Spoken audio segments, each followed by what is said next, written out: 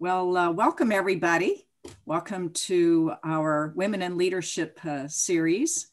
And you'll see, I'm Ann Quiello, by the way, those of you who I do not know. I'm the host of each month's Women in Leadership series. But today joining me is a fellow executive coach and senior consultant at TurkNet, and that's Dr. Barbara Reilly. And she is going to be co-hosting with me today. And you'll also see Njeri, Nginyo on the screen. She's our special guest. And of course, we'll give them much more worthy introductions in a few minutes, but I wanted to let you know who you're seeing on our screen today. While we're waiting for everybody to join us, it'd be interesting to know from you all, what interesting thing have you been doing in celebration of this month's Black History Month? So if there's something that you've been doing that, that's been honoring Black History Month, we'd love to hear about it. So enter it into the chat area, if you will, and we'll take a look. So again, thank you for joining us. Those of you who are just coming on, we'll begin in just a few minutes. But would love to hear, what is the interesting thing that you've been doing in celebration of Black History Month? Let's see.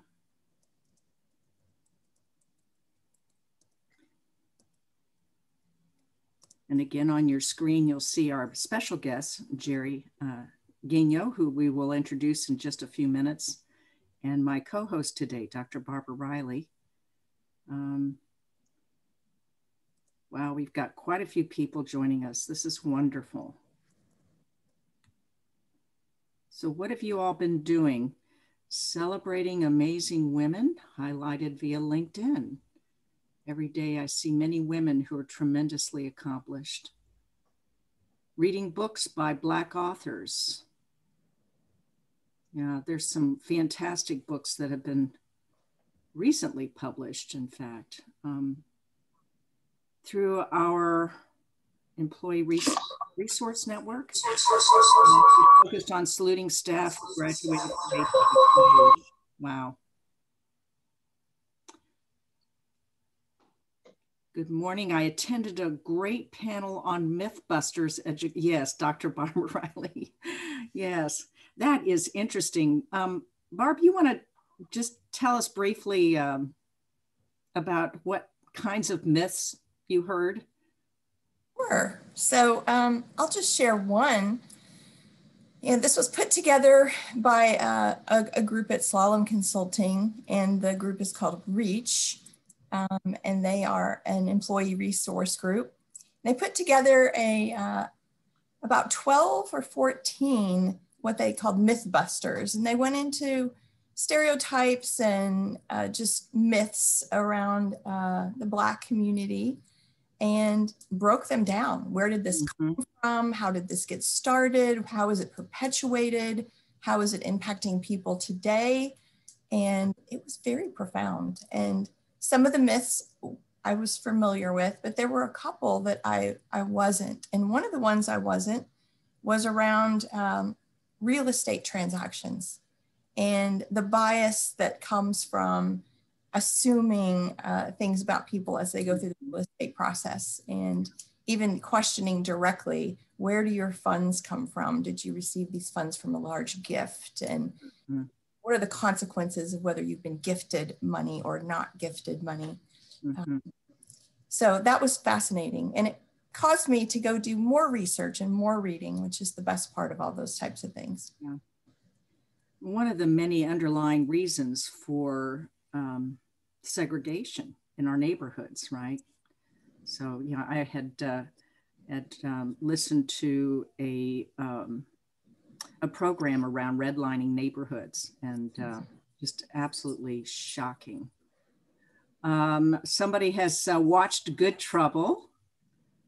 One has said that our organization has hosted 4 events this Black History Month, focusing on systemic racism, the impact of COVID on our community, and a focus on our commitment to diversity and inclusion. Good for you. attending the excellent programs being put on by our business resource groups at ADP. Yay, Njeri. And so lots going on at ADP apparently, especially through the Black Business Resource Group, Cultivate. Put on multiple events this month that were outstanding. Dr. Ian, Dr. Livingston, and many amazing internal ADP speakers. Fantastic. Oh, this is interesting. Good morning. I'm a member of the first African-American Black female search results, Alpha Kappa Alpha sorority, Greek letter organization. So my local chapter has been celebrating Black females every day. Fantastic. Watched Glory. Wow. And my rowing workout on Apple Workout had a session honoring Black musicians, analyzed words of some interesting lyrics. Fantastic. I know my husband and I have taken to Finding Your Roots, which is by Henry Louis Gates Jr., of course.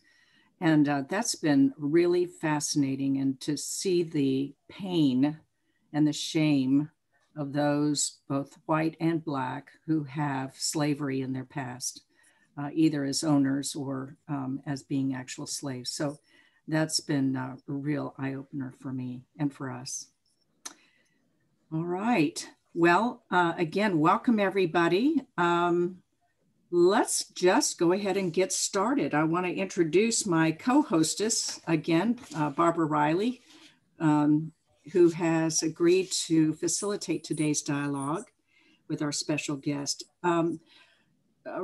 Barbara is an industrial organizational psychologist, and she's got over 20 years of partnering with organizations in all kinds of areas such as change management, leadership development, learning and development strategy, talent management, team effectiveness, and employee engagement. And she's just recently taken on a significant role in the area of diversity, equity, and inclusion at Slalom. She has been a senior consultant and an executive coach at TurkNet. And but I know her best as my favorite grad school professor. She actually taught me in grad school at Robinson College of Business in the area of organizational behavior. And actually, that was the catalyst for me to fall in love with this whole area. So I'm going to let you go ahead now and introduce our remarkable guest and get started. Thank you, Barbara. Thank you, Anne. Yes, wonderful and delightful when Anne came to TurkNet, and we got to work together in a very different capacity than the last time we had worked together as professor and student. So I am absolutely torn at this moment because I would love to spend 15 or 20 minutes digging into Njeri Ginu's bio, but I also want her to start speaking as soon as possible. So I'm going to give you the highlights from my point of view. So this is not reading from a bio, but she's educated bi-coastal, which I think is fascinating. So undergrad at UC Berkeley, and then swapped coasts and did her law degree at New York University. So covered the country, did work initially out of law school with private law firms and a lot of work in mergers and acquisitions, and now works at ADP. When we first received her bio, her title was General Counsel, but she's going to tell you a little bit about her new role. I think Susan Hitchcock or Anne spotted her when she was tapped as an honoree in the Corporate Counsel Awards for diversity and being a diversity champion. One of the most interesting things I think about Njeri is that she lends her time and her talents and her skill to lots of different ERGs. So she'll tell you a little bit more about that, but she's quite supportive of the business resource groups at ADP. I have to say that when we first met, I looked at her bio more than once to confirm that she was in fact an attorney, because she was so kind and down to earth and intentional. I do believe she's the most genuine, nice attorney I've had the privilege of knowing. One of my most challenging consulting clients was doing a strategic plan for a law firm. And when I tell you that we argued over every word, we truly did. And so she's awesome and amazing. She gives of her time and talents. She is a remarkable person, a wife, a mother, an openly gay Black female attorney. I think probably you could count those on one hand, maybe. And it's my great honor to get to spend some time talking with Njeri Nginyo. And we'll just stick with Njeri for the rest of this session. We're going to do a rapid fire at the beginning, just so you can get to know her a little bit more than what I just offered. So a few quick paced rapid fire questions, and then we'll get into the meat of some of our leadership questions. So good morning, Njeri. Glad to have you here. Good morning, Barb. I'm delighted to be with you today. Awesome. Okay, so are you a morning person, an evening person, or perpetually on? I am a morning person for sure. So it's a good thing this was scheduled this morning. Awesome. That is great to know. What's your favorite stress reliever? Actually, I like to meditate. I've been doing that for a little over a year now, and I find that really does relieve a lot of stress for me. Awesome. Came in handy probably this past year, I imagine. Absolutely. Okay, word or phrase that gets under your skin? Yes, reverse discrimination. And can I say more? Yeah. Yeah. That implies that there's a natural way to discriminate, and discrimination is discrimination. There shouldn't be a natural order of discriminating against one particular group. So that word just gets under my skin. Okay. So when you hear it, do you correct it in the moment? Do you say, hey, let's stop and pause? Or how do you respond? It depends on the situation. One thing I've learned in life is everything's situational. If the time is right, then yes, I would correct it. If I'm sitting in front of my CEO and he's doing a town hall and he said something like that, no, I would not correct that. So, not that he would say that. So yes. Awesome. Awesome. Favorite word? Favorite word is possibilities. Super. On a scale of 1 to 10, how good are you at keeping secrets? I shared this question with a friend of mine before when you sent that question over, and they said, don't they know you're an attorney? So I would say that's a 10. It's our profession to keep our clients' confidences. So I'd say that's a 10. Awesome. Would you rather climb a mountain or jump from a plane? Okay.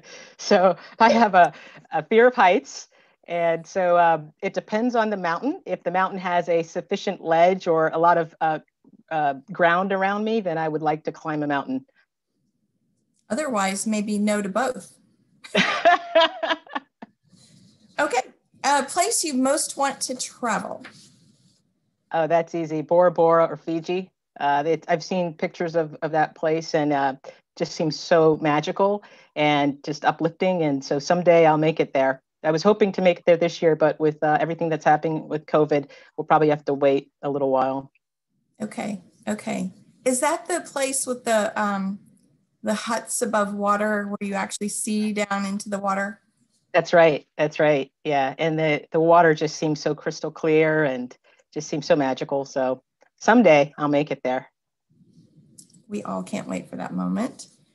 Your last Halloween costume. Now, this makes sense because Halloween this year was kind of a dud. So, yeah, well, I didn't dress up this year. So the last Halloween costume would be the one from the prior year. And my colleagues will know that I dressed up as a ninja.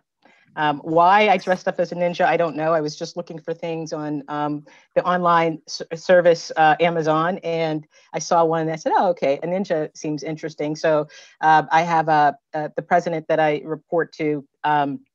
She encourages our whole senior team to dress up. And so it was fun to dress up as a ninja, and people were quite shocked to see that. I love that. We have to see that photo. If you haven't, maybe you can owe it back to us. That's right. Last one, last song you played on iTunes or Spotify?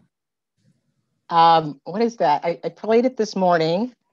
Let me see what it was. It was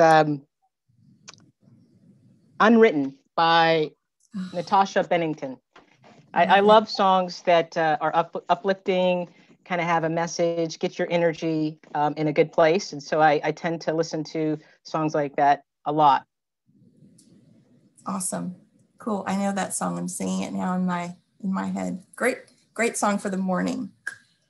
Since we've gotten your bio, you have a new role at ADP. So tell us a little bit about that role and the team that you're building. Absolutely, Barb. And I'll just make one correction, because I do have some colleagues on the phone and they heard you say that I'm the general counsel of ADP. I'm not the general counsel of ADP. I'm actually the assistant general counsel. We have a few folks in that category. But I used to lead a division of lawyers, or the legal team for a division. And that was wonderful. I've done that for almost 9 years. And most recently, I was asked to think about another opportunity, and I applied for an opportunity that's building a brand new team. We're calling it the Global Contracts Team. It's a global support for transactions at ADP. And what I love about this new opportunity is it's a time to do something that's fresh and new. It doesn't exist. So we get to build it from the ground up, shape its future, hopefully add tremendous value to the company. And that's just something that I've always loved, is to be a creator, create new things, and be innovative. And so this is a great opportunity that allows me to do that. Awesome. That is great. All right, leadership question. What's the best leadership advice you've received in your career? Yeah, that's a great question. I would say this came from someone who's a very senior executive at our company, and it came at a time when I was having some challenges, and she said to me that what you should realize is that each moment makes a difference, and each moment matters. And so when you're in the hall and you're interacting with individuals, those moments matter. And if you're at a conference and you have time to interact with your colleagues, that make those moments meaningful, because if that's all that they know of you, that stays in their mind. And so it as I've evolved and really kind of dug into more of the personal development, I link that to being present, right? And so when you're present, you really can make each moment matter. And you can be intentional in terms of how you want to be seen in that moment, or what message you want to share with the person with whom you're speaking. And so I think that's the best leadership advice that I've been given. Yeah. I think even those small moments, like time on an elevator or passing some hallway. I remember very distinctly my last team meeting in March, when I said to my team, we were sitting around a big conference table, hey, we might not be back here for a while. Wow. And let's imagine that moment. I thought we'd be back in a couple of weeks. We've never returned to that boardroom, and we never will, because we've changed office space. So that moment, I had no idea what it meant at the time. But now looking back, saying that out loud, we may not be here for a while, was quite profound. So you never know. Yeah, it's absolutely, Barbara. It's, I think sometimes we think there's so much ahead of us, but you never know what's going to happen tomorrow. So just taking advantage and enjoying the moments, and hopefully connecting with individuals in those moments is critically important. Cool. Well, I know you have a lot that you could list here when I ask you what have you been most proud of, but thinking of your entire career and what you've done, what are you most proud of? Yeah, so this may shock some of the listeners today, because even though it happened inside of ADP, I would say it's not directly linked to the day-to-day work that I do. And I will tell a story because I think it kind of helps capture the picture here. I was sitting in a senior leadership meeting, and our CFO at the time said, after he had given his finance presentation, he said, here's what we're going to do. We're building a team ADP, and we're going to travel from Boston to New York over 3 days. That's 275 miles. And we're going to do that on our bikes to raise money to end AIDS and to support the LGBT Center in New York City in their AIDS prevention and HIV awareness programs.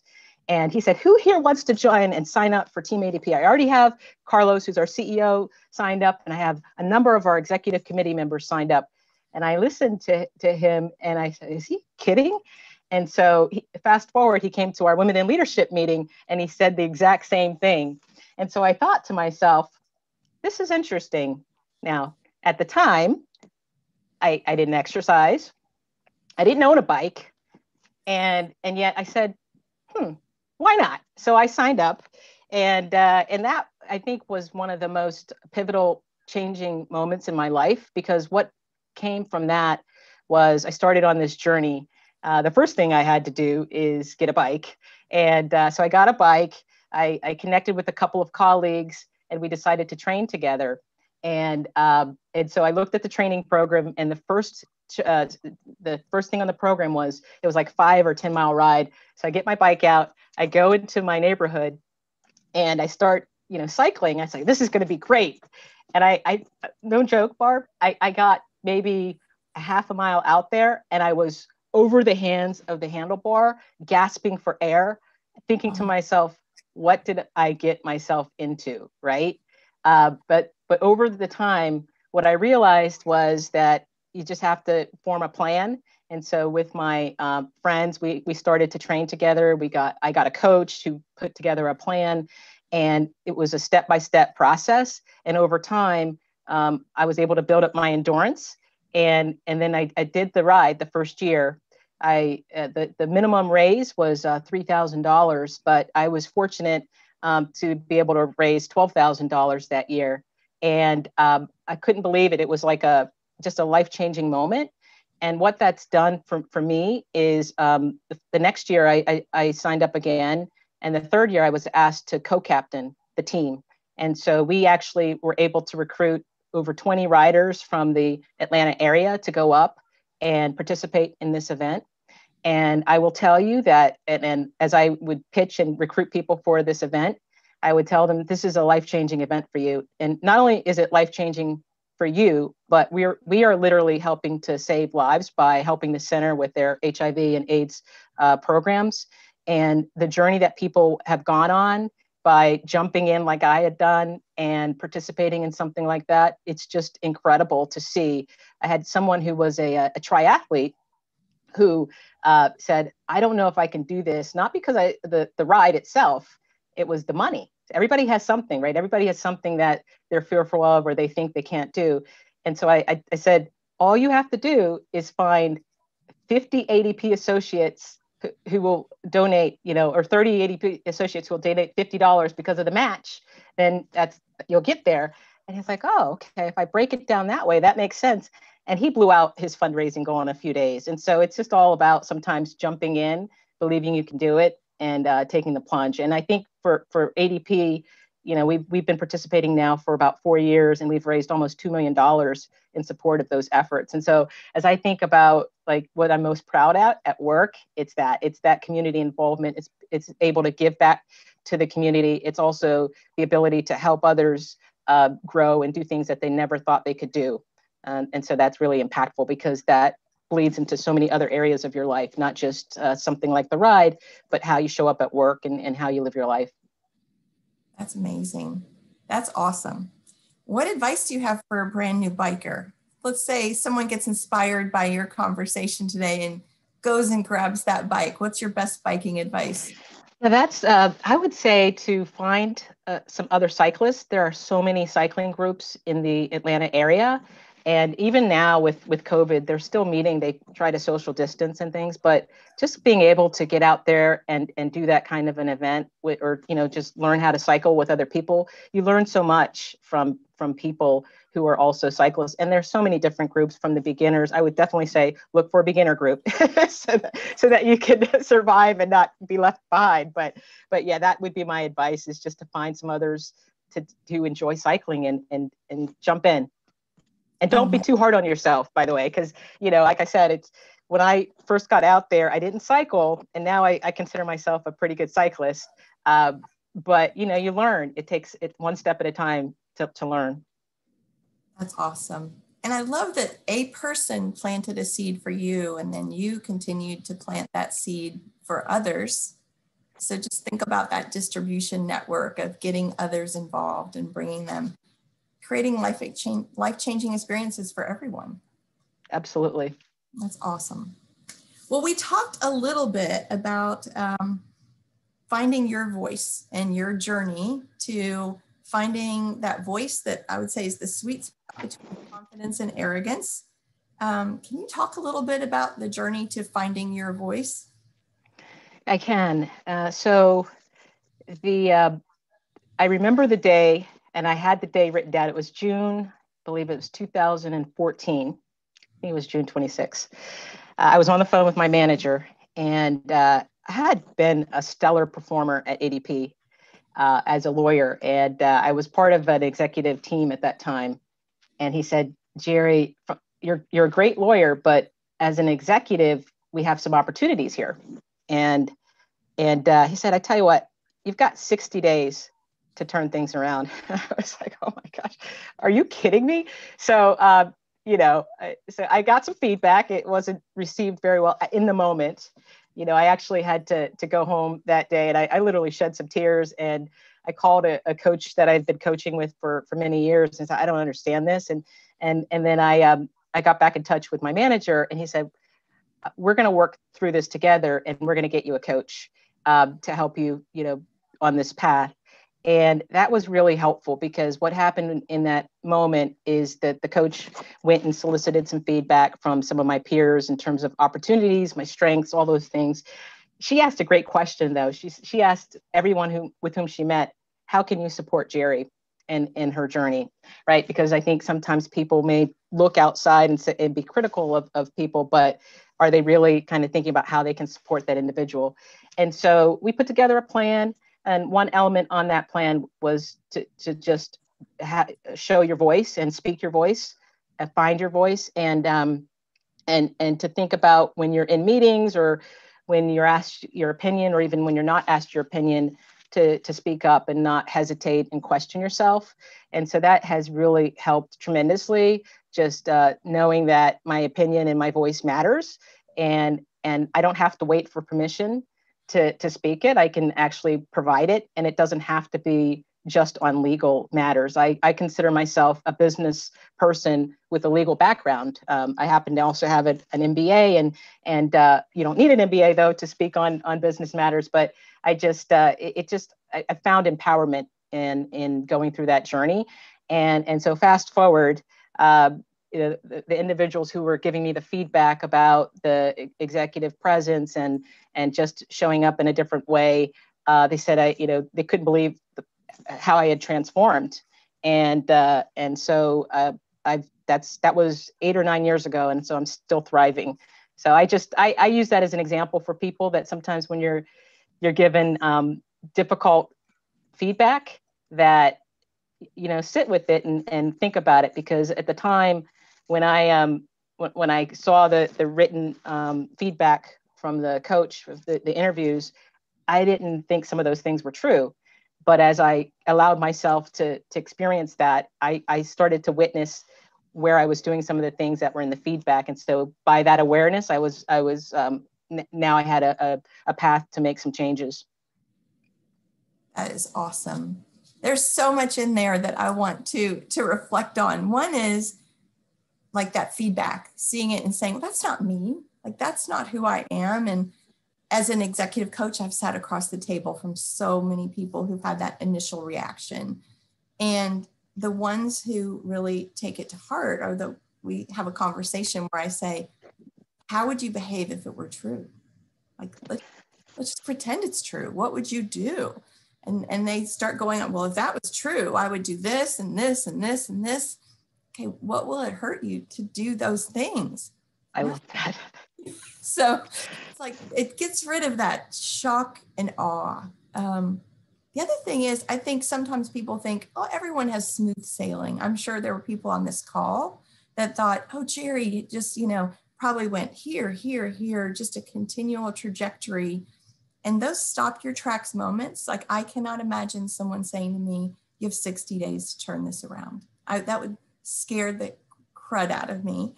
But taking that moment and saying, I can do a lot in 60 days. I can figure this out, and I'll figure it out. And you did. And showing up. Yeah. And it wasn't that, I had to kind of transform in 60 days, but I had to make meaningful progress and you're right. I love that. What would you do if it were true? That's excellent. I'm going to use that actually. So thank you for that too.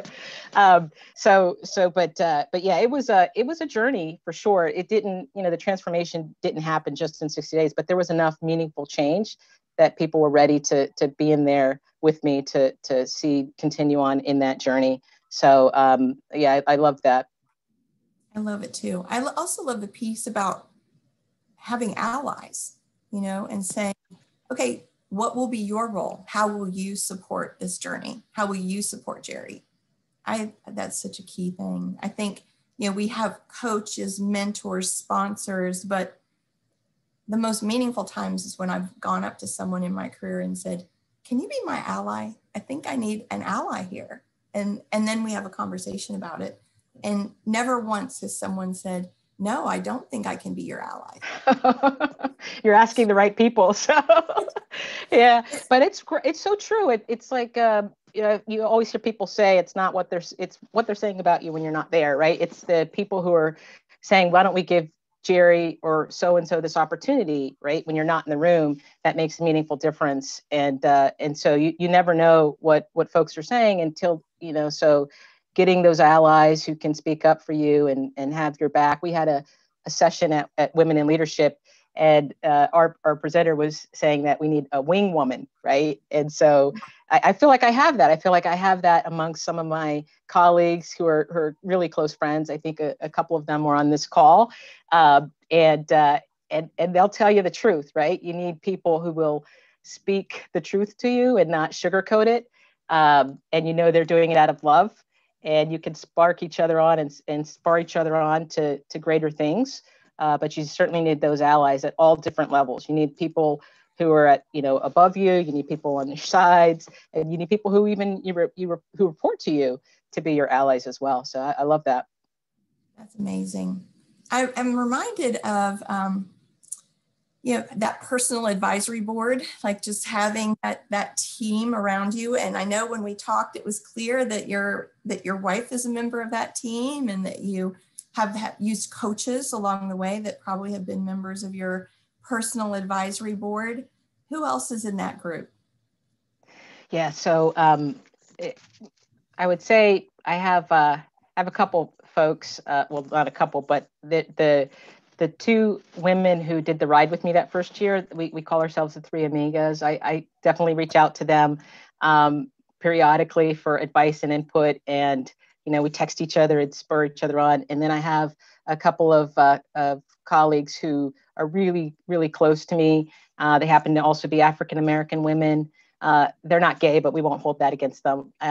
But they're great too, because especially when you're in the room with people and they can see you, and so you can ask, was that a little sharp, or how did that come across? And you can get that kind of real-time feedback from someone who's going to tell you the truth. So I'd say they're in my advisory board as well. And then I have cyclists and friends that I just socialize with. They're not in my profession, but they could still certainly provide input on things that are meaningful. So awesome. I love that. So this has been quite a year in many ways. There has been a considerable focus this year on diversity, race, inclusion, equity at work. You mentioned that from the get-go on your resume, you were openly gay, out, wanted to make that clear as you were looking for work and people were thinking about hiring you. It's not a secret. You've been obviously a role model for many, but how is your worldview, seeing through the eyes of an openly gay Black female executive, how has that shaped your work experience? Yeah, so I would say that being someone who's in a kind of non-majority group, I don't like the word minority. I think we talked about that because it makes it seem as though the group is not as important. So, words have meaning. So I'm very careful. Maybe it's because I'm a lawyer. I don't know, but I'm very careful about the words that I use. So, being a person of color, being openly gay, it definitely has shaped my experiences.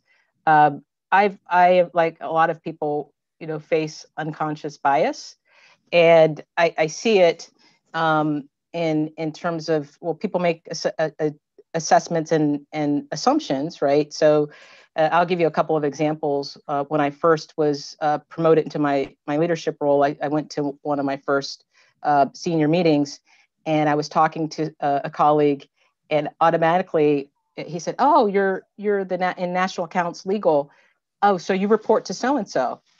And I said, "No, actually, he reports to me." And but he made the assumption because he was a man. I think it was because he was a man and because he was tall. There's these unconscious bias. He's a Caucasian man. And I know there have been many times when I was in the legal profession at the law firm, and we would be working on deals, and you'd come into the room to close a deal, and the other side would say, "Oh, can you help us with that, get those papers sorted?" I said, "What are you talking about?" Because they assumed that, you're the paralegal, right? I've had other colleagues tell me, a colleague who was at a firm, and he went down, he was working on a Saturday to get some food, and he left his keys up in his office, and one of the associates was like, "I didn't order any Chinese food," right? Like, just made the assumption because he's an Asian man coming in on a Saturday. And so I think we face these kinds of situations, and we have a choice in terms of how we react in the moment. And I often use those moments to, what I hope is educating folks. We had a situation once where we were talking about, succession planning, and not necessarily at ADP, but we were talking about succession planning. And it was interesting because people kept saying, "Oh, well, this person is ready now," and they would say that. And you could see a thread in terms of who was ready now, even though they had skill gaps in their resume. But for the women, they would say, "Well, they're not ready for that role because of this, this, and this," right? And so after that session, I reached out to our HR and I said, "Did you see like a trend there in terms of some of the comments that people were making, as in terms of who could be ready now, even though they had some gaps, and who needed to kind of get another assignment before they could assume a role?" And so the next day I shared with the team, I just want to point out an observation. I don't know what's driving this, but I'm just seeing sort of a correlation here, and maybe we should explore that. And candidly, I try to believe the best in people, so I don't know that was intentional, but it was happening. And when you're in the room in those moments and you notice those things, I think it's important to point them out. And so I see, being an openly gay African American woman as I feel like I have an obligation when I see things to point them out, but to do it in a way that people can receive it. Because if you do it in a way that's too confrontational, you're just gonna push people away. And you need allies, like we were talking about. You need people who are not like you to support the work in this DE&I area. So that's what I would say. I have tons of stories, but I know we have other questions to get to. Other topics. Yeah. How has that shaped how you choose cultures of where you want to work, and looking carefully at the types of organizations you want to work for and maybe those that you don't? Oh, it makes a huge difference for me in terms of where I want to be. If I am not at a company that is welcoming to people of color, to women, to people who are gay, I don't want to work there. Life is too short. And so that's why on my resume, I had that I was part of the Bisexual, Gay, and Lesbian Law Students Association when I first came out of school, because and that, by the way, having that on your resume doesn't mean that you are, because you could be an ally. We had allies in the organization, but there was a chance, right? And so I think it's really important to be in those environments so that you can be yourself and not feel like you're hiding something, because that type of work is exhausting. You know, we already have to sometimes pivot and, as they say, code shift, right? And to add additional layers is just not, you know. So I'm careful about where I work. I'm also careful about the products that I use and the businesses that I, you know, will choose to patronize. And I'm really pleased to be at ADP because, you know, ADP has, we say that each person counts, and we do a lot of programming, and we'll probably get into some of that later, that really supports that. But that I'm very deliberate, and I encourage other people to be deliberate about where they work too. It should really fit, and they shouldn't have to leave part of themselves, you know, at the door when they go to work. Life is too short. That's awesome. That's awesome. I appreciate that. I also appreciate you talking about noticing something, saying something, but figuring out a way that works. We had an instance just the other day where we were building a slate for people to go to a leadership academy. And there was a great, awesome young female leader. And one of the male executives said, I don't think we should send her to this academy right now. She has a lot on her plate. She's a new mother. She's just coming back. She has a big project. And I said, oh, I hear that. Yeah, she's so busy and she's got a lot going on. But she is an amazing leader. And we are trying to build female leaders. Why don't we ask her? You know, why don't we just ask her how she feels about it and at least figure it out? What I was thinking is stop making decisions for people without talking to them, right? And then I started to do the math and I thought, okay, let's just say there's 100 such conversations like this happening all over our 8,000 employee base. And then at the end of the year, we say, oh, we don't have enough female leaders in this leadership, you know, journey. And we go, and that's how it happens. It's innocent. It's one conversation at a time. It's a micro behavior. But if someone's not there to hold up a mirror and to say very nicely, but very directly, there's another path, or can we think about this differently? Or let's look at the conversation we just had. And was it equitable? Did we really treat those two people equitably? No, we didn't. We didn't say that about a single male, although many of them had children during that same time frame. So I love that you figure out a way to point it out in a way that people can receive it. So I do want to talk about what you're here because of your working in corporate social responsibility and in the BRGs that ADP supports and your active role in many BRGs. So do you want to talk about that a little bit and share what ADP is doing? Yeah, so for corporate social responsibility perspective, we encourage all of our associates to support the communities in which they live. And so, you know, the Cycle for the Cause, which I've already shared about, is one area where we've had, you know, a number of associates participate over the years. The American Heart Walk is another thing that we participate in.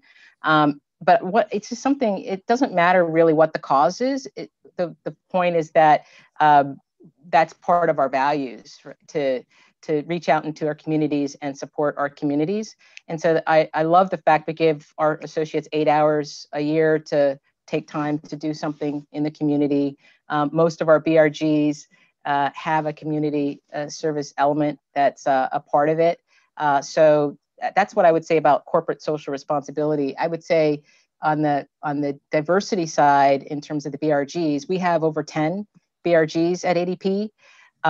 And we work collaboratively together.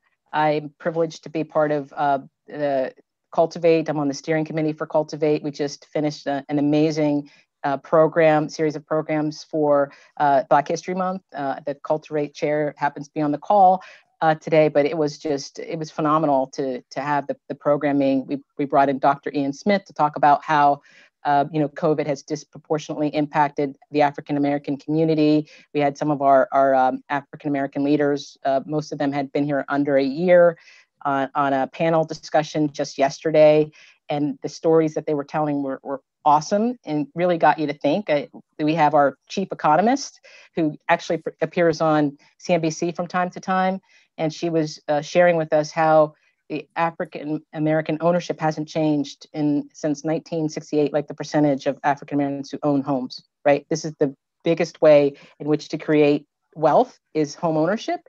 And to see that not change, there's systematic things that are embedded here. And so anyway, the fact that we had this panel and you had our CEO on, our GC on, many of our executives on, just to hear kind of the stories and hear people's journeys, I think is part of the solution, right? To just understand what happens in other communities.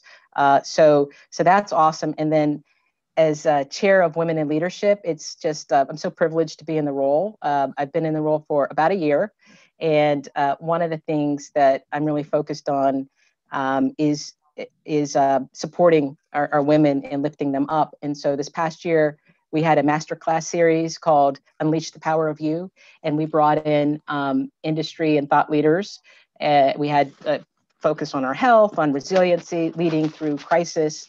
And it's just been a privilege to be part of that. And then I'm an active participant in Pride through the Cycle for the Cause. I'm on that steering committee as well. So, there's so many ways in which we can lean in at ADP and support our associates and our communities. And that's something that I just really enjoy as part of my job. It really brings a lot of joy.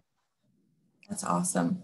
Can you talk a little bit about the allies that attend these events? I mean, you mentioned having your top leaders come and show up. How do you do that? How do you build that energy and build that momentum to make it easy for allies to show up and be supportive? Yeah, well, I think first and foremost, you have to invite them. Because candidly, like we did a will meeting a couple years ago, and it wasn't until like the last minute that we said, hey, we should invite some men. And so we decided we weren't going to do it that year because it was too late. But then the next year we said, let's be intentional and let's figure out who we want to invite. And we decided we wanted to invite influencers and decision makers. And so this past year when we did our will meeting, we invited everyone who reported to an executive committee member. So all of those very senior men participated in our meeting, and so they could hear some of the stories and the challenges. We had a panel of our executive women, and they were just talking about some of the things that they had to face in their careers. And I think just hearing those conversations for people provides awareness. I had the privilege to speak on a panel a couple years ago. It was on male allies, so I invited my whole team. And one of the members of my team, I thought he was just going to stay for my presentation. He ended up staying the whole day, and he's an African American man, and he said, I did not know that women faced some of these things, and I have like girls, and I want to make sure I can equip them for some of the challenges that they're going to face. And he could relate to some things being a person of color, but I think it's really making sure you reach out and invite them to the conversation and let them hear kind of the dialogue, and that creates the learning opportunities. And then the other piece is we've done a lot of ally building across the different groups. So even on this panel for Cultivate, we had members of Pride, we had members of Adelante, which is our Latinx BRG, and we just try to kind of go across the different groups and build that allyship. That's amazing. That is awesome. I've been thinking a lot, we've been talking, and I keep hearing in the chat and seeing in the chat. So I have to acknowledge the chats that popped up that have that speak to your presence at ADP and your leadership. And as you were talking about, we just have to invite them. Somebody put in the chat, they're coming because Njeri is amazing, or something like that. That you're an attractor too, that a big part of that is your involvement in attracting people to that. Well, that's really nice. The word equity has gotten a lot of play recently. For some people, equity sounds like a very reasonable assumption. And for other people, the word equity sounds scary. So can you talk a bit about what equity means to you and how you seek to demonstrate and show equity at work? Yeah, I think for me, equity is giving everyone an equal shot at things, and that doesn't mean that it's there's this picture that Dr. Livingston, I don't know if you're familiar with him, but he's at Harvard, and he came and did a session at ADP, and he showed this picture of, is this equity or is this equity? And one of the pictures were these people at different heights trying to look over a fence, right? And, you know, equality was giving everybody the same height of stool kind of to step, and yet the short person can't see over it because, you know, they're short. And the tall person can see way over it. So you don't need everybody to have that same height. What you need is everybody have equal opportunity. So, you know, sometimes you have to make systematic or structural changes because of what we've been talking about with respect to unconscious bias that permeates, you know, society and institutions, right? It's not necessarily a particular institution's fault. It's just how these organizations have grown up over time. And so what I'll say is, I'm really excited that ADP is on a journey. Last year, we did a lot of the kind of conversational piece, bringing in Dr. Livingston to different sites to talk to the leaders. That gave the awareness. He's awesome. He provides a lot of science behind the inequities, right? And it was eye-opening to some of the leaders to hear that you have a better chance of getting a job if you're white and a criminal than you do if you're a Black man, right? And that's because of the studies, right? And so from that, though, after what's happened tragically in society last year with the deaths of so many Black Americans, ADP went on a journey to really look at what we could do in a broader way. And so we formed a task force that's really focused on providing equity for Latinx and African American associates. And what we're looking at is, does our leadership mirror the population of ADP? And a journey to make it mirror, right? To reach equity there. And so, you know, looking at promotions, looking at, you know, leadership development, looking at retention, all of that, making it sure you have an inclusive environment. So we're putting investment behind that. And it's not just seated with the DE&I office. There are people, they're business leaders that are part of that, right? And so I think that's really important. You know, another thing that, you know, we've done is we signed up to be part of the 110th. I don't know if you're 110, I think it's, if you're familiar with it, 37 companies. We were part of the first 37 companies to sign up.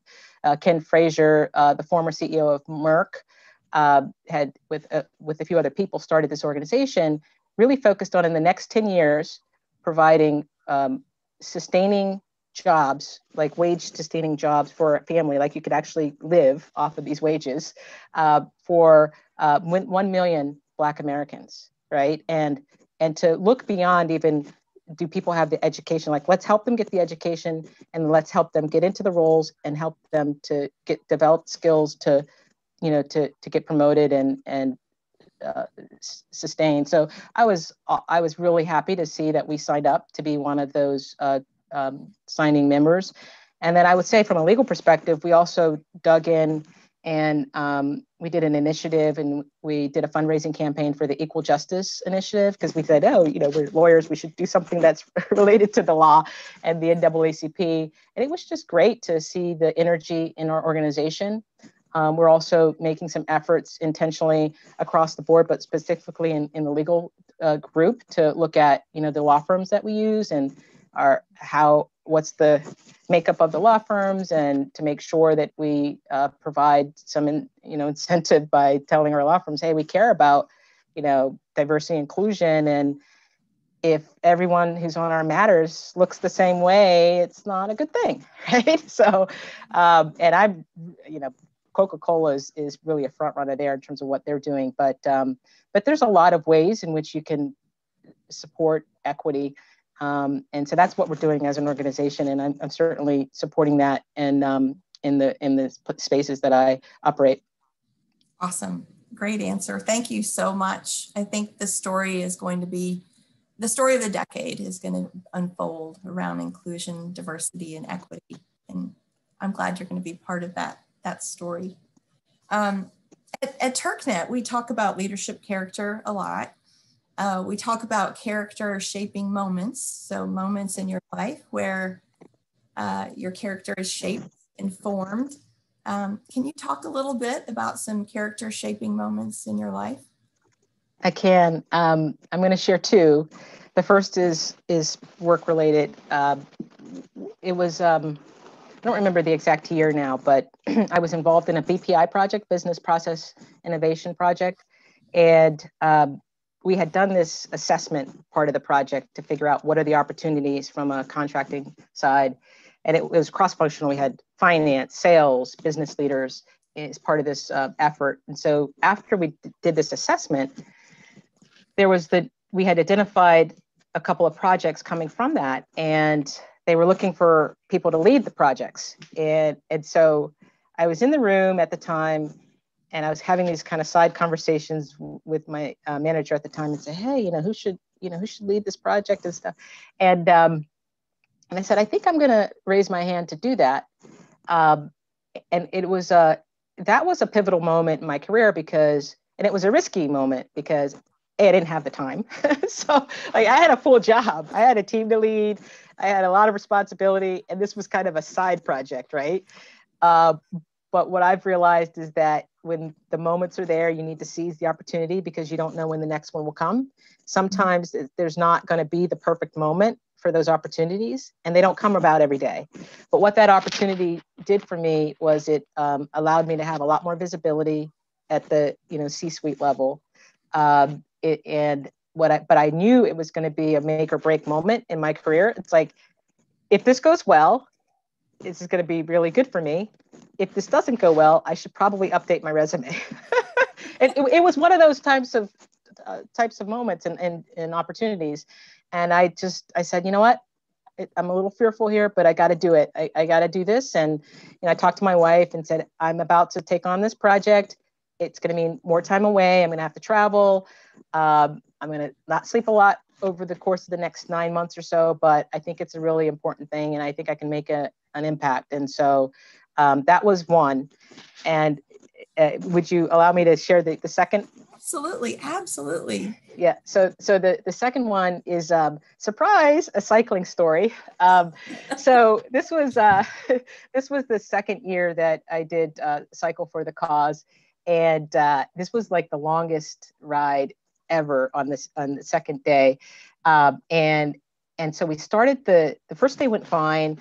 The second day we started, I looked down and I had a flat, and we were gonna have to go 115 miles that day and 7,500 feet of climbing. And one of the things, if you're a cyclist, it's actually easier to ride if you're riding behind other people. So you really try to find people who ride at your pace so you don't have to exert as much effort. And to know that you were going to have to do 115 miles meant I need to stay with my pack, right? But I couldn't because I had a flat. So, I caught up to the pack and I got through that day. It was tough, but it was like one pedal at a time. So then the next day comes, and this is like, oh, this is easy. This is the last day. It's completely flat terrain. I was riding along. Our CFO was out front, and it was like a long group of us in this, what they call a pace line. And we're riding along, and I was like, this is great. We're going to get in like 2 hours ahead of time to the holding pen, and we'll just be able to hang out. And then all of a sudden I hear this. I was like, oh, who got a flat? Who got a flat? And I looked down, and it was me. I was like, oh my gosh. And luckily my colleagues stopped and helped me change my flat. And so then we were back on the road, and we get into the Bronx. We were about 8 miles away, had filled up the tire full at the last pit stop. We pull out, and we're like, okay, it's time to go. 8 miles left. And all of a sudden I hear this boom, and it was like a gun shooting. And I was like, what? And my tire had exploded, completely shredded. And I was like, oh my gosh. So I told the folks I was riding with, go ahead. I'm okay. I'll just call the sweet man. And so I called the sweet man, and I started to tear up a bit. And I called my wife, because they come up and try to watch me. They watch me go across the finish line. And I said, I don't think you guys are going to see me go across the finish line. My son and my wife were there, and my brother lives in the city. And they're like, why? I said, well, my tire exploded. There's nothing I could do. And she's like, okay, well, they have those city bikes around. You can go grab on one of those. I was like, well, that's a good idea, but let me see let me see. So I get off the phone and I called the sweep van. And I looked down at my watch and I was like, you know what? We have 2 hours left before we ride into the finish line. And, so I get on my phone and I look for a bike shop. And it was Sunday in the Bronx. There was a bike shop that had opened. When the sweep van comes, I said, I don't want you to take me to the holding pen. I want you to drop me off at the bike shop. And they said, I don't know about that. I said, trust, I'm okay. I said, I'll be fine. And so I convinced them to drop me off at the bike shop, and they repaired my tire. And so then I was explaining to the person at the bike shop what I was doing, and I needed to get back on the route. And he was trying to describe where I could catch the route. So he comes out of the store, and we're looking at the map. And as I turn my head, I see this orange arrow, and what the orange arrow signified was the route. So I had found a bike shop, unbeknownst to me, right there outside of the route. So I was able to, and literally I was tearing up again, this time, like I was tears of joy. So I was able to get back on the route and head in, and I was able to cross the finish line. And so I say that as a story because for me, it's how you do anything is how you do everything. And I know that as we go through life, we face obstacles, we're pushed down, we're knocked down, we don't have the right team, we don't have the right funding, we don't feel like we have the right skills, something goes wrong.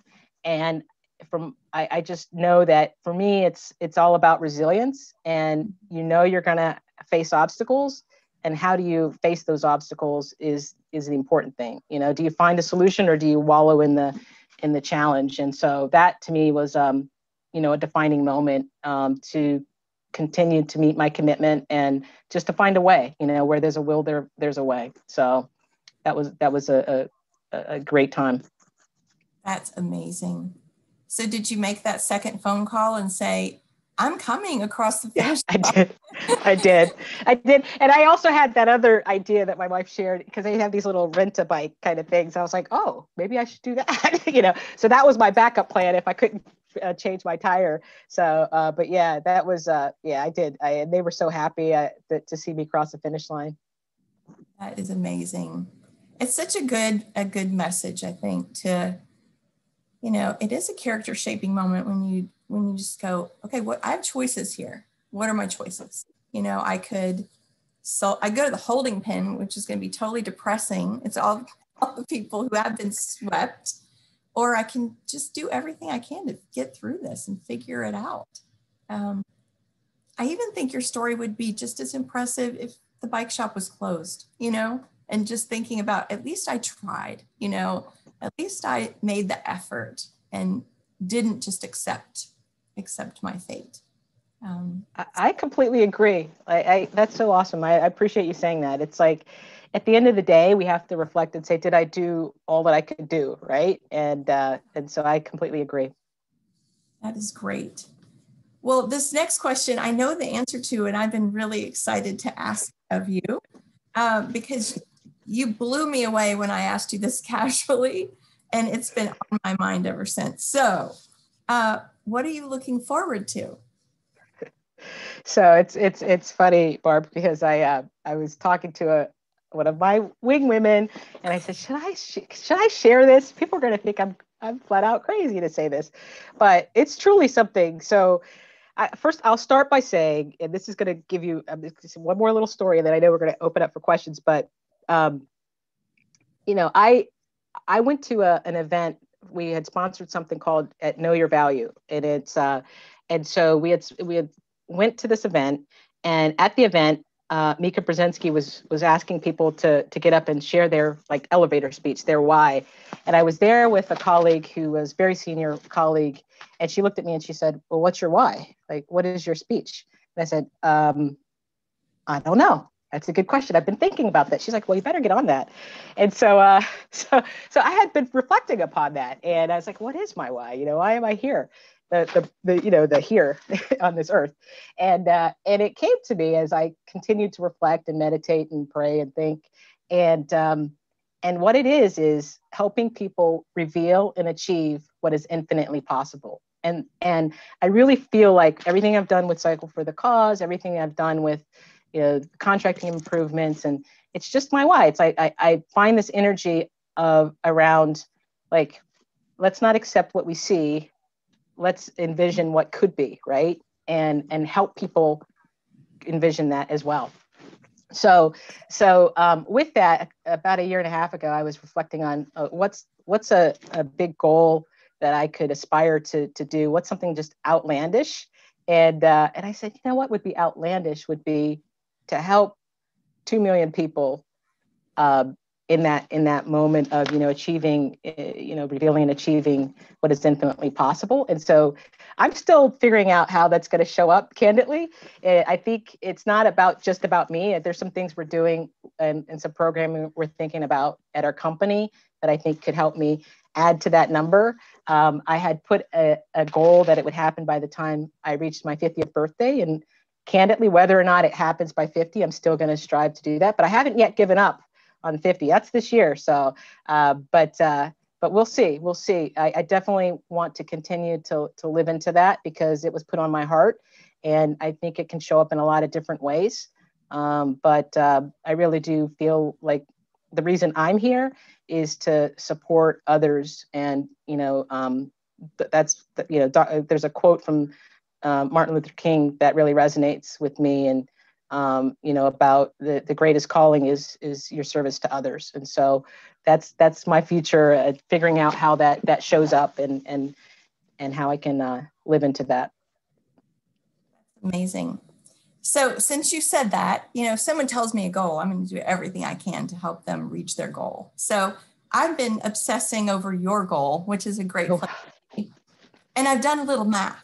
So let's just say there are, right now at this moment, there are 60 people on this call, 60 people that have heard your wisdom today. They've been resonating in the chat, saying pieces that they're going to take away. So let's just say that those 60 people are moved in a significant way to change something about the way they think, feel, act, whatever. And all they have to do is tell 5 people.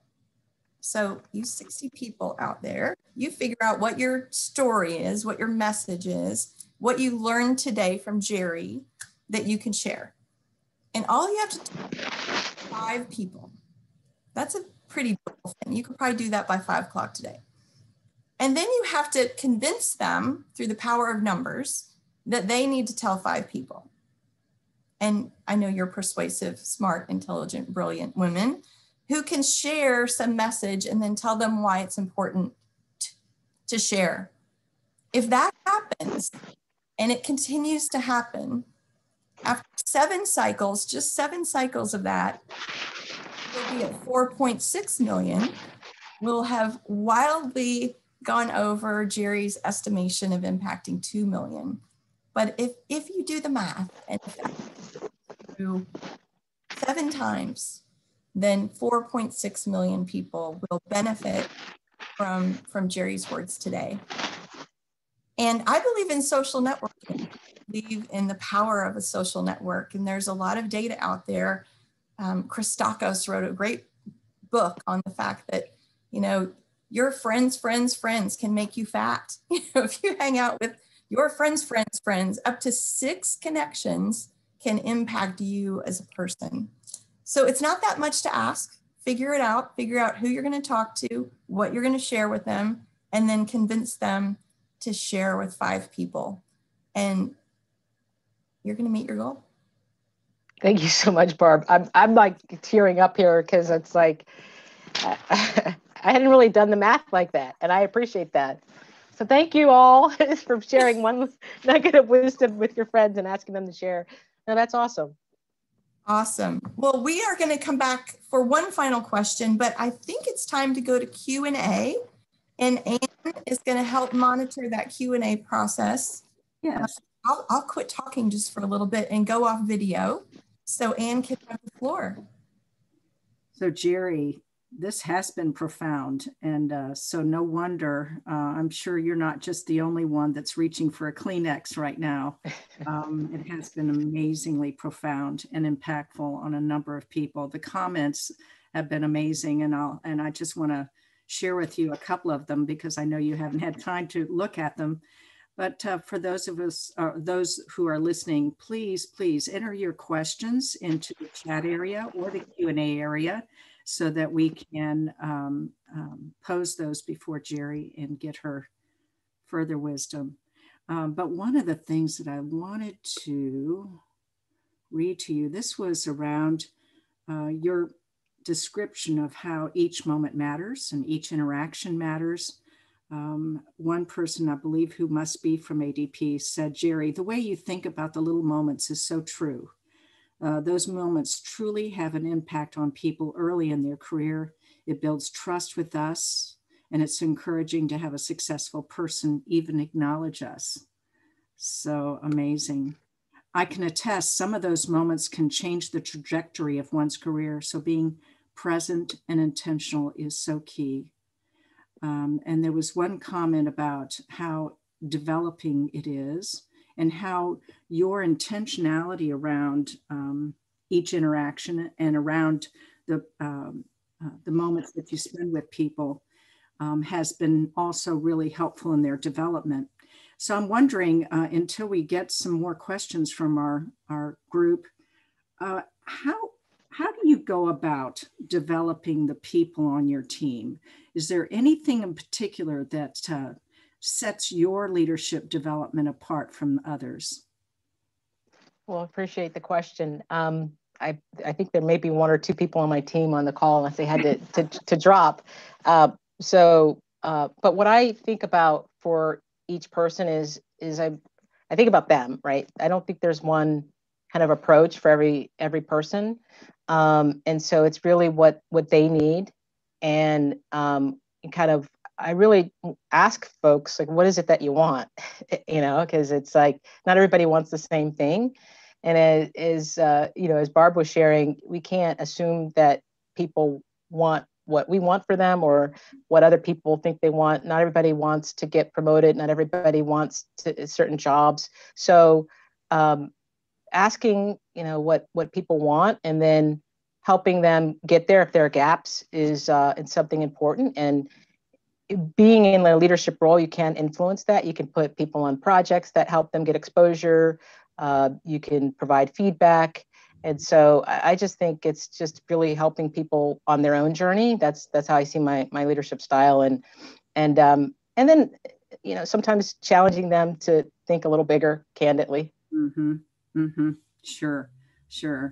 Well, and the fact that you are such a strong leader and people do imitate their leaders, that alone has got to be a great source of development. Yeah. We have a question about the pandemic. What has been your biggest challenge that has risen from the COVID-19 pandemic? Yeah. So I've been fortunate enough to not have had too many of my family members impacted by it. I've had family members get it, but they were able to recover quickly. But I would say for me personally, it's been just the mom factor of when everything was on lockdown, and it was really challenging. I mean, we have a son here. You can see part of him, his head's cut off. There you can see the full son. Anyway, so cute. Anyway, that was when he was 2. And being an only child and not only interacting with your parents for months is tough. I mean, he did he did Zoom play dates, but it's not the same thing. And it was just tough. It was tough to manage his energy, and it was tough to be on calls, and he was trying to do school and he needed support, and I would be on a call. And so, I think that just getting through that was challenging. It's better now. He's back in in-person school. As a company, we were able to pivot and keep our associates safe by bringing everybody home quickly. And then we slowly let people go back if they needed to be in the office for essential work. But so as a company, we really rallied behind that. And we're still remote, unless you're an essential worker.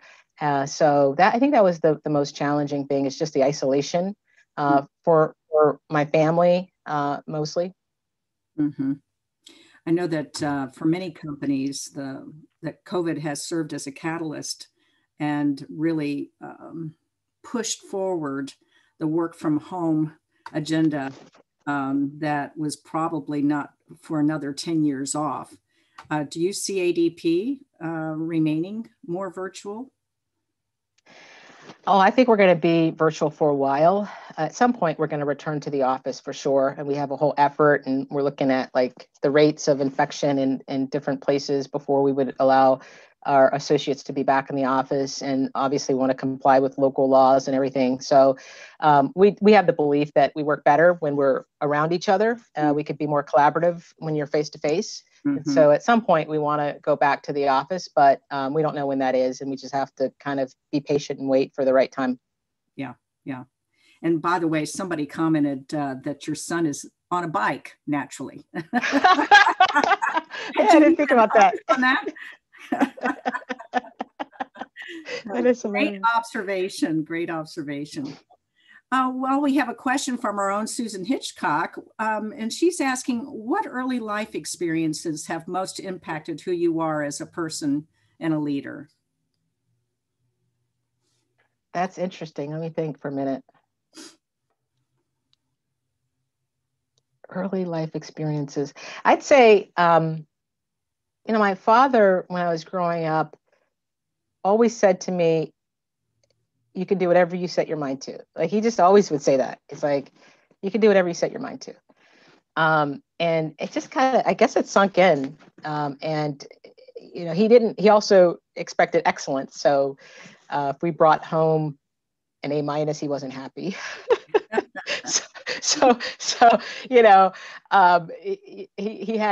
expected us to do great things and to, excel in whatever we were doing. And so I think those were some early life experiences that had shaped me, is like the pursuit of excellence and, just knowing that belief that you can do whatever you set your mind to. I keep telling my son that.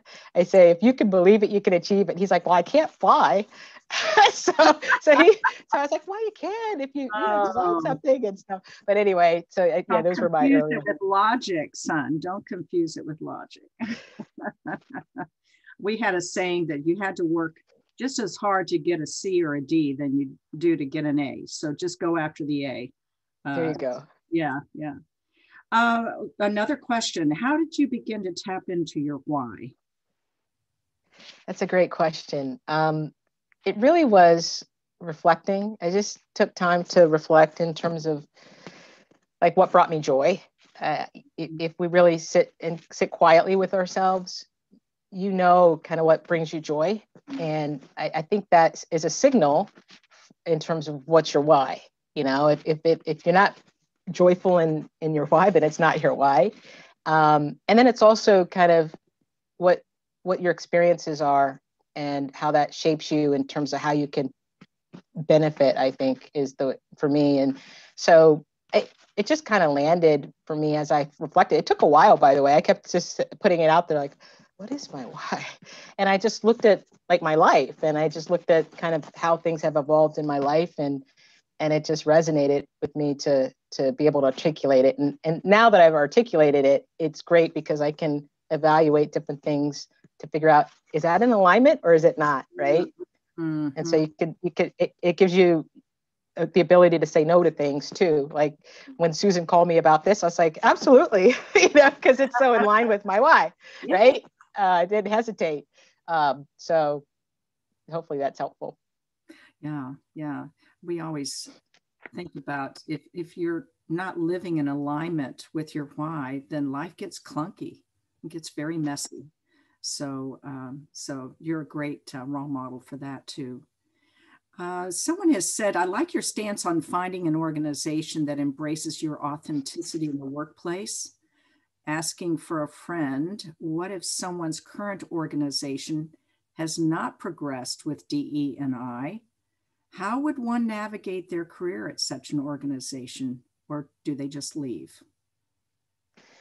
Yeah, so I would say it depends. It's like the lawyer answer. So I would say if the organization has the bones to get there, right? So you see structurally that they're setting things up to enable that success. You have to be patient with organizations because things don't change overnight. I mean, they don't change overnight. I like I was sharing, I watched the Good Trouble movie this over the weekend, and it took a lot of years to accomplish what we accomplished from a civil rights perspective. It didn't happen overnight. The sit-ins and the nonviolent protests and getting allies in. And so I think we're on a journey as a country and institutions and particularly organizations and corporations. And so you have to kind of reflect and say, are they doing enough in the right way? This is my opinion, and to get it right. And am I willing to kind of support and wait that out? And is that fulfilling? Like, can I like thrive in that environment? And if they're not making the efforts and it's draining and you're dying in that environment, then it's probably time to go, right? Because there are a lot of organizations that are making the efforts. And so I go back to life's too short to spend too much time in an organization that's just not right. Right. All right. So great advice. Unless there's any other questions.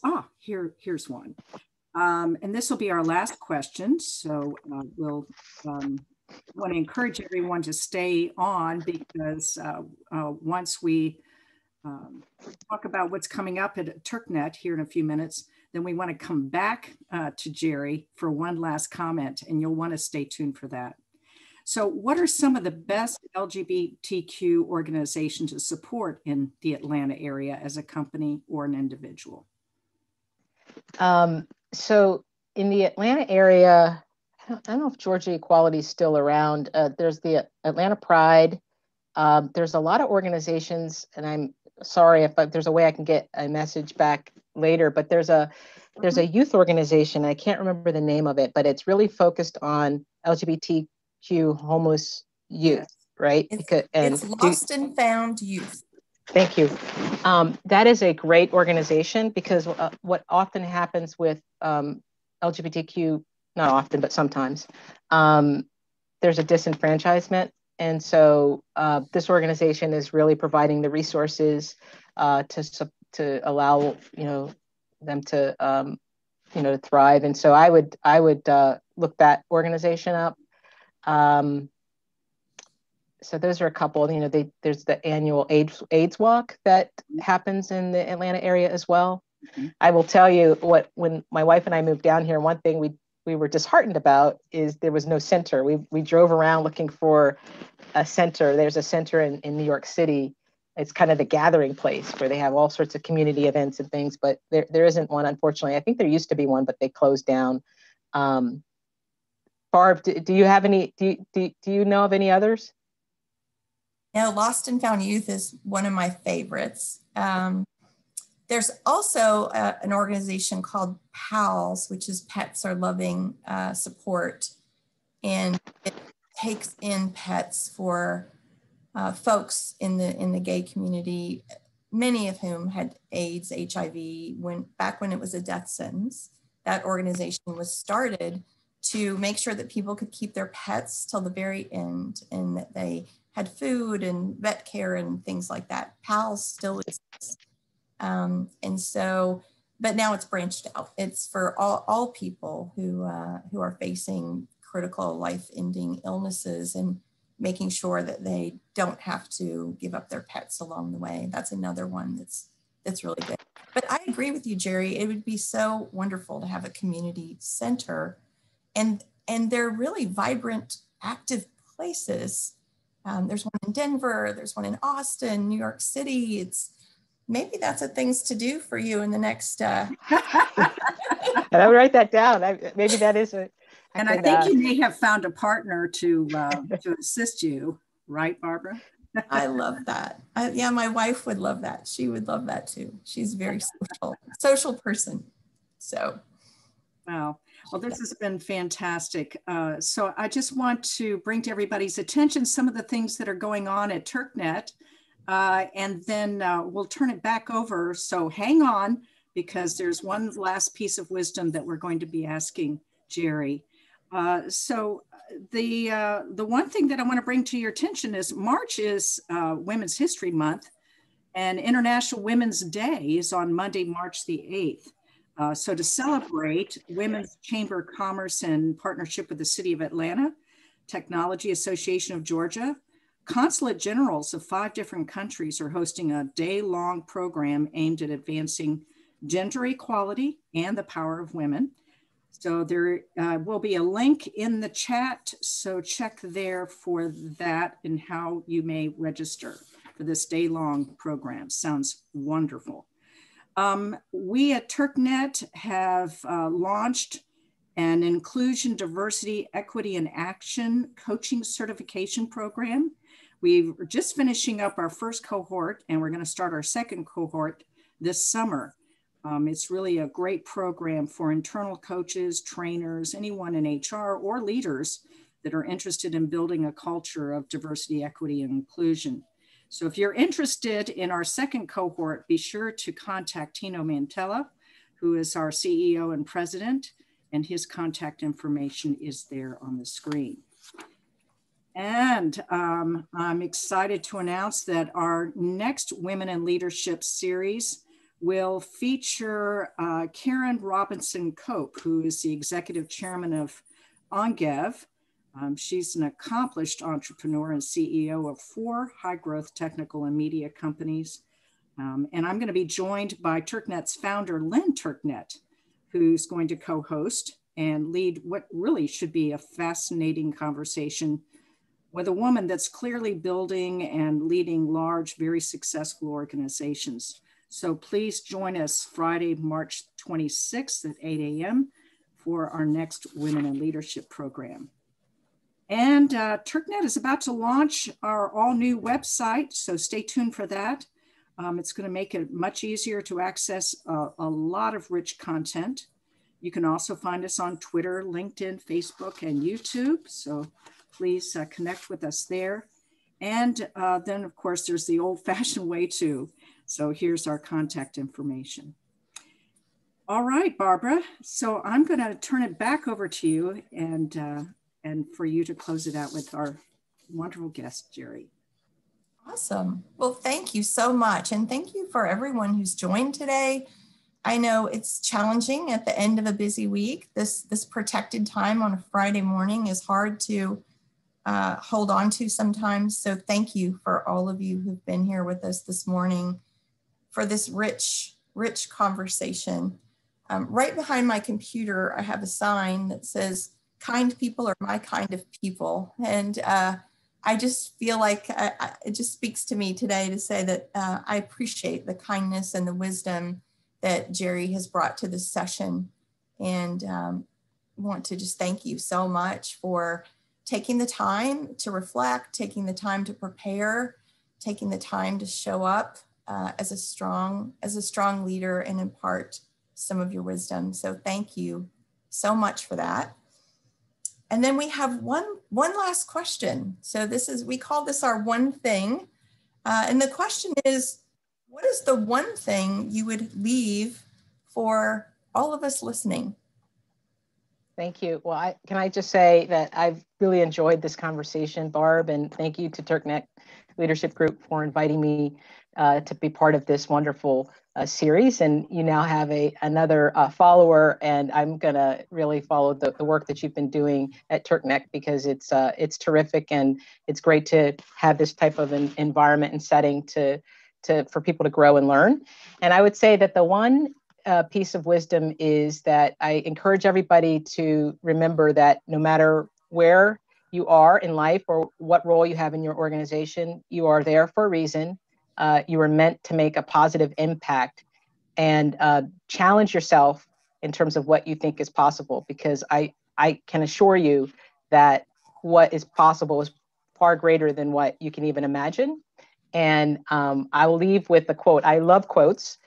So there's a quote from Eleanor Roosevelt that says, "The future belongs to those who believe in the beauty of their dreams." That's a great one. That is a great one. Thank you so much. I will remind everyone that you have homework. Your homework is to pick your thing. Your homework is to share it with 5 and then convince those 5 to keep sharing. And I would love for Njeri to get some emails back of how you've shared, what you shared, and what was impactful to you. So thank you again. We appreciate your time and your commitment to this and giving back in a meaningful way to our Women in Leadership series. And have a great day and a great weekend, everybody. Thank you. Take care.